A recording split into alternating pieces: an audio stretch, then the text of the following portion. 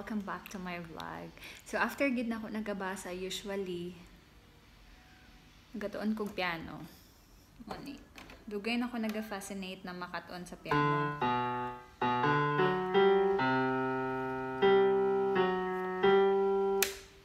So kung naman ko instrument na gusto na ako tunan, gusto na ako piano. Dugay na ko since second year high school pa ako gusto makatuon magpiano. It's just that wala lang na ako giseryoso na gusto ko magtuon og piano. But I think pag uli na ako sa Pilipinas, magpalit ko og piano or keyboard and ako na siyang i-serious na butang.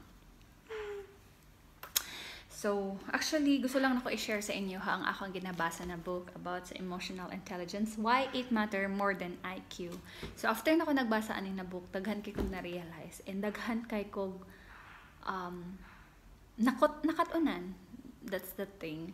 So, ingon pa diri ani na book, mas bright daw ang tao, mas bright ang tao na taas og emotional intelligence kaysa sa academic intelligence or intelligence. Which is makaingon kog true. Kasi daghan kog makita na mga scenario man good na like for example, commonly thing about love, 'di ba? Na mga tao na bright kaayo, but nganong nagpakamatay because they are weak sa ilang emotion. Mas ma-overpower sila sa ilang gibati kaysa sa ilang hunahuna. So mawala ingon pa ani na book, mawala ang imuhang ka-bright kung weak ang imuhang emotional intelligence, which is very true. Kay bisking unsa pa kakahawd sa academic, bisking unsa pa unsa kahawd dira in terms mo sulat, in terms mo decision making, kung hinay kaayo ang imuhang emotional intelligence, it will really affect you. And mawala ang ka-bright sa tao gyud kung ang iyang emotional intelligence is weak, kanang madala gud siya sa iyang emosyon. Di ba natin makita na tao sa high bright man unta siya, pero pagkalagot niya na emotion siya, we wonder nga no siya naging ana. And na mga ubang tao mawala dayon ang ilang the way they see that person kay mawala because nag-overpower manggod ang emotional intelligence. Actually, kanang nagpasalamat pud ko kay ngano nabasa na ko niya siya because lately lang yun sa so nawala kay na full memory ako phone, but now it's okay. So lately, balik ta. So lately man good, daghan kayo challenges and kanang, personal challenges na na-feel na ako. Just because maybe sa home quarantine, usay maka self-pity ka, mas daghan kag tayo maghunahuna. And that is something na kanang imuha jud pong dapat i-manage. So ako lately, daghan kay kong nahunana, daghan kay challenges na nahitabo. And lisod kaayo i-compose gani kanang imong sarili na okay lang, i-maintain nimo na naning ana na feeling. Lisod kaayo na, I swear. Especially kanang kita or kanang naay mga tao, ako emotional lang mugud na tao. Dali lang kay ko dali lang kay matandog ang akong emotion. Pero na-control na ako na siya. Matandog nimo akong emotion but you'll never know. Char.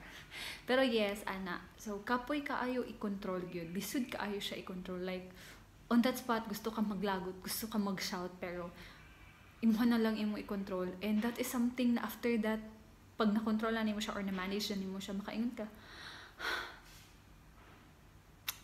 That was very rewarding. Anak good, rewarding kayo siya sa feeling. And gusto na ko ning anak tang tanan, good, kanang ako, I'm not perfect in terms sa managing sa akong emotion and controlling my emotion, how I react some things, but at least na ako'y mga butang na na-accomplish good. Kay dati man good before, siguro before akong sarili, dili ning ani. Dali kay ko malagot, dali kay ko kanang mairita. Kay ngano ako magud pod na person, hilig ko kanang ako lang gud. Gusto na ko usual, ako lang permanente. So, di ko loner. Night time na makipag-socialize ko, pero mas daghan ang time na gusto ko ako lang isa. Ana good. Kanang ako magbuot and something nakaingon ko dili day pa din ning ana because the environment, ang imuhang mga tao sa palibot kay naa po day impact sa imuha. So it's very important to socialize also, to learn new things, to talk new people, mag-share sa ilang experience, and just be careful lang yun. Mo lang po na ko ingon, be careful of choosing that person. Kay dili tanan tao na naa sa imong palibot is naga-care sa imuha and will help you. So no. So careful lang pud ka ana ng mga butang. And human ako ana na thing. So if you wanna ask unsa na unsa na ako na pag-manage, ako anang so murag mas daghan nang akong time mag-vlog karon. So mauto siya, and i-try ninyo ning pangita and read this book. It will really help you. So usahay mo po daw guys. Ingon ani na book. No, dili gid siya usahay di ay. Mawala ang ka-bright sa tao kung weak ang iyang emotional intelligence. Nagets ninyo? Like, yes, of course, daghan kitag makita ng mga tao na bright kaayo, pero in terms sa ibutang sa sitwasyon na ni ana, mawala ang ilang ka-bright. Kaya nag-overpower ang emotion. Right? Which is really right. So bitaw guys, kaning quarantino, dili na lang siguro na ako ni siya kanang ipakita sa inyo na matulog ko mo kay kabalo ko. Hapit na pud ta matulog ani, taud-taud matulog na gid pud ta. So unsa na oras diri agani? Mag-1 na. So taud-taud ani, basag libro tan-aw Netflix. Diri ra kita padulog, matulog, ugma mata na pud. So ganahan lang ko. So gusto po na ako i-share na kanang ambot unsa akong i-share. Pero bitaw gusto lang ako i-share na kanaganing ang importante karon sa quarantine is improving yourself. Dara mo mag-focus. Biski asa na aspect gusto ninyo improve sa inyong sarili, but improve yourself. Kanina time, take advantage of this time na naka-home quarantine ka to improve yourself. Kung saan man relation ba nimo sa laing tao, or imuha bang physical appearance, or imuha bang reading skills, imuha bang oral skills, or writing skills, everything na pwede nimo i-improve sa imong sarili, mo ni siya na time. Take advantage ani na time. Okay?